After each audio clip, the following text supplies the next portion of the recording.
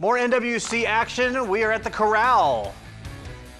Allen East hosting Wapak in the Western Buckeye League. Closing seconds in the first half, Caleb Hopkins nailing the elbow jumper. Allen East with a 10-point lead at the half. To the third we go. Keaton Miller starts to get it going, buries the three to start the quarter. Then after that, going to work inside, puts the ball up off the glass for two more. Just a mismatch down there, down low once he gets positioned. Then he needs to make another long distance call. That one goes down as well. Wapak trying to find some breathing room here.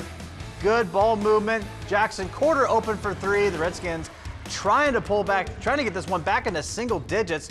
But Allen East and Keaton Miller still taking care of business. In the lane, getting in there. A man possessed tonight. Keaton Miller getting the job done. Elida.